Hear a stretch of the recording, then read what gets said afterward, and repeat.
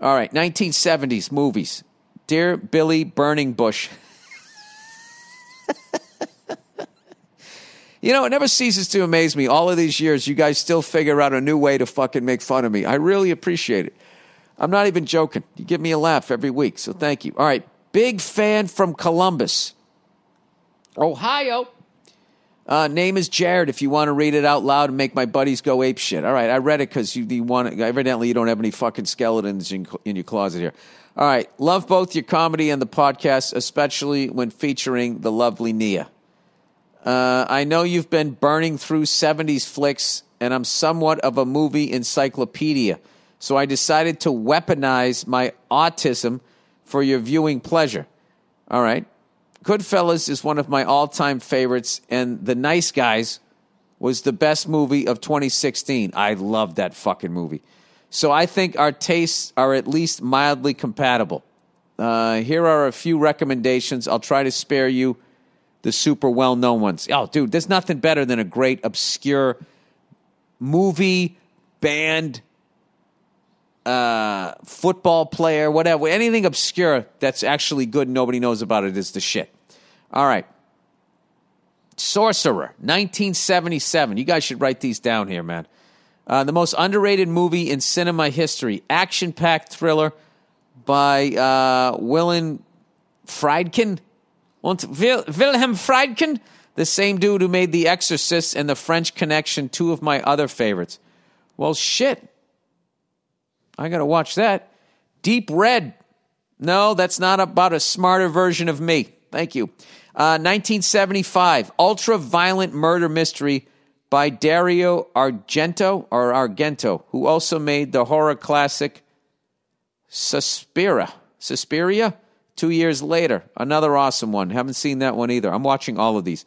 Duel, 1971, early Steven Spielberg flick, low-budget road thriller with some great car chases. I got to check that one out. I love Spielberg. All right, Black Christmas, 1974, the absolute scariest slasher movie I've ever seen. Perfect for morbid holiday watching if you're a blasphemous bastard like me. Dark Star, dude.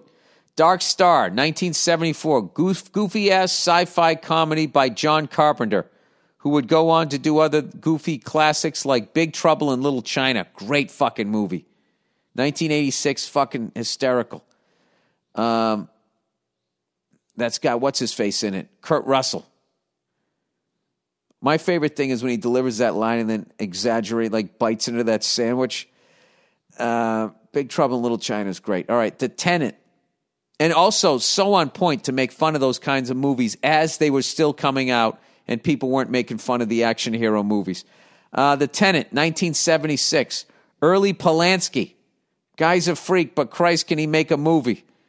Mind-fucked of a paranoia story about a man slowly going insane while shut away in an apartment. Something we can currently understand. Wow. Dude, I don't like scary movies, man. I'm not into I take the ride. They scare the shit out of me and they stay with me. And I start walking in to places here in Babadook. Le Samurai,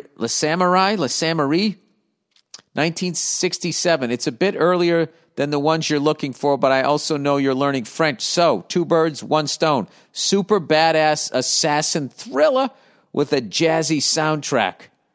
Oh my God, and it even gets into my drum and shit. Sorry if I wasted your time with a bunch of movies you've seen. I haven't seen any of those. I've tried to give you some obscure ones that I really, really like. Stay safe and get your lovely co-host back on the podcast soon. I am. I'm getting some microphones. I'm updating my little studio here. I've already ordered them. I'm just waiting for them to come. And there's going to be more Nia in 2021. Also, I think we've stumbled upon another cool thing here. Anything obscure. Top 10 obscure cars, top 10 obscure albums. If you want to say your obscure movies. The ones that, that people should fucking see and they never do. All right. Let's see here. French movies. Hey, Billy Ballbuster. All right. Love the podcast. I always wanted to learn French also, but all my friends convinced me that the French are assholes. Like, we're not. Everybody's assholes.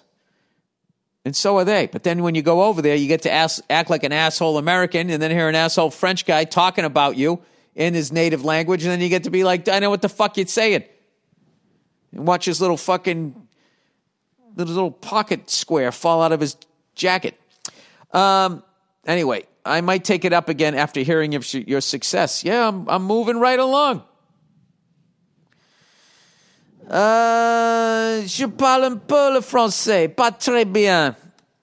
Voulez-vous aussi boire avec moi? Voulez-vous dimanche avec moi? I'm learning a lot of those.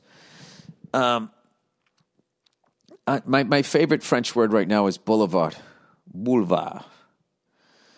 Le boulevard Saint-Michel, monsieur. Oui.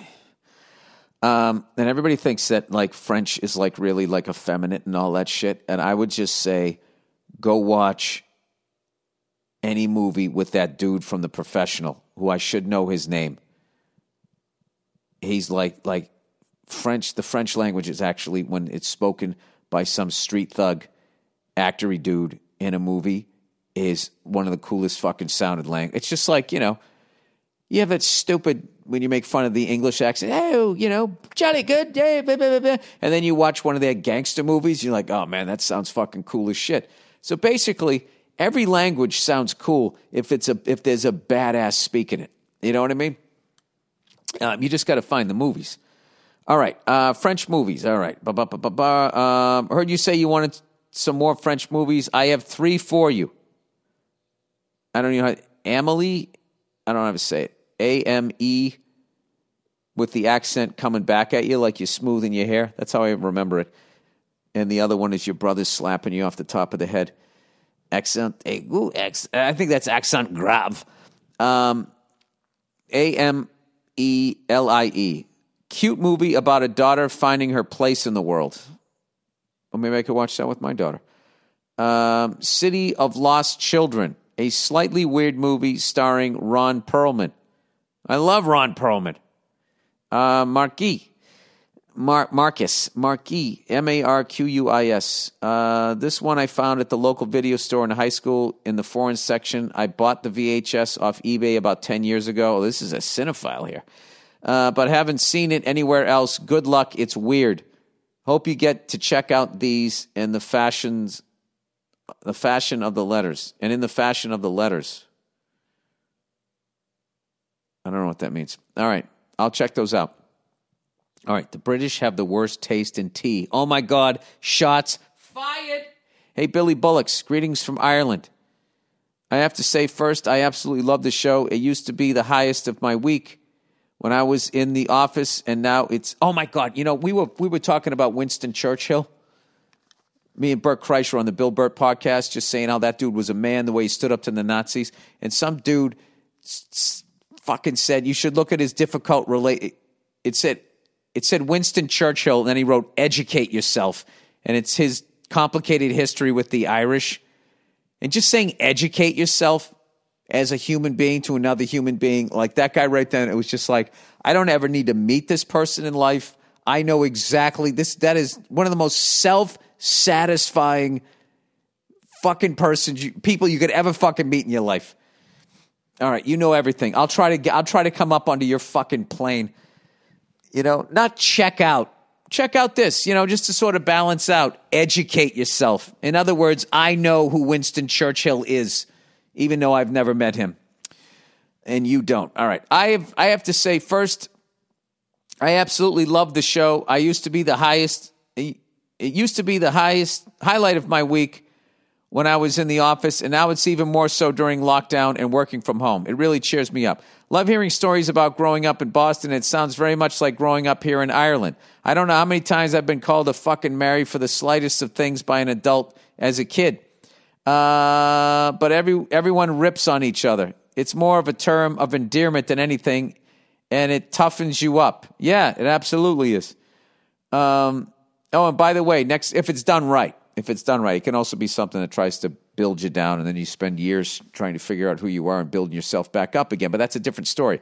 Oh, and by the way, next time you're over here, hopefully when all this craziness gets back to normal, there's more to Ireland than just Dublin. Please, if you can do some gigs. What are you talking about? I've done gigs in Cork City or Galway. I did gigs in Galway. I've gone up to Belfast. I've done Kilkenny. Only did it once, but I've been over. I've been around. Fuck with you. Face down in a Guinness? We don't drink Guinness over here. That's the shit we export. Go fuck yourself. Please, if you can try doing some gigs in Cork City or Galway, you won't be disappointed. Both cities have a much better audience than those superior dubs. Oh, you're all insecure because they live in the big city. Who think they're the bee's knees. Oh, yeah, I went to Galway. I found out about all those babies you threw down that fucking well for those chicks who got knocked up out of wedlock. Yeah, it's a beautiful seaport city. That was one of the best sets I've ever had. I just kept referencing that. There was some sort of fucking thing over there where these chicks who would get knocked up who weren't married, they'd be sent away in shame to this nun convent or something like that, and they'd give birth, and sometimes the babies would die, and there'd be no record that the baby even lived, and they just stuck them into like their septic tank or some shit. And then one day it backed up, and they were cleaning the well out or whatever the fuck it was, and all of a sudden there was all these dead babies down there. It's fucking unbelievable. Religion, I swear to God. Even though I'm starting to believe more in an afterlife again, that there is something beyond this, religion has no idea what it is or even understands. I don't think they even understand God. I don't. Because what they say God is and what I'm seeing out here, to just use the devil as a scapegoat is really just more like you just don't fucking understand like I do. Nobody understands what's going on, why the fuck we're here, or what the meaning of all of this is. All right? All right, let's plow ahead here. Anyhow, I see you're getting into drinking tea. No, I'm not. I'm not getting into drink tea. I just fucking drink that throat coat shit so I preserve my instrument. Sorry. As you probably know from your cigar smoking, you want something that's quality. The English have this worldwide reputation for their tea drinking. From TV and movies, I reckon, but their tea tastes like cat piss, especially that Earl Grey shite. I've some family living over there, so I've tried them all and haven't found anything good that's even worse. Anything as good as even the worst brands of tea back here. Oh, look at the Irish talking shit here. You thought we were just fucking all about fucking booze and wearing those sweaters. What are they? A jumper, whatever the fuck they call them. Forget what they call them. If you could source some Irish tea, there's some Irish stores over there that stock it, or I'll even send you some if that's possible somehow. What you need to get your hands on is the pinnacle of Irish tea called Barry's Tea. Oh, my God. I got to get some of that shit. There's nothing else like it. Trust me, it's a real gem. Lyons Tea is fairly good options, too, Lyons, if that's all you can get a hold of. Advice on making it, you may be doing this already, but boil the kettle, and just before it's about to finish boiling, cut it off, and the tea bag goes in the cup first, then pour the hot water over it and leave it. Don't touch it. Don't stir. Just walk away for about a minute and a half. Come back, take the tea bag out. Now you can give it a little stir. This is great advice. I haven't heard you mention this before, but please add a drop of milk. Not a lot, just a drop, and stir some. Stir some more. And that your tea, and he spelled check here.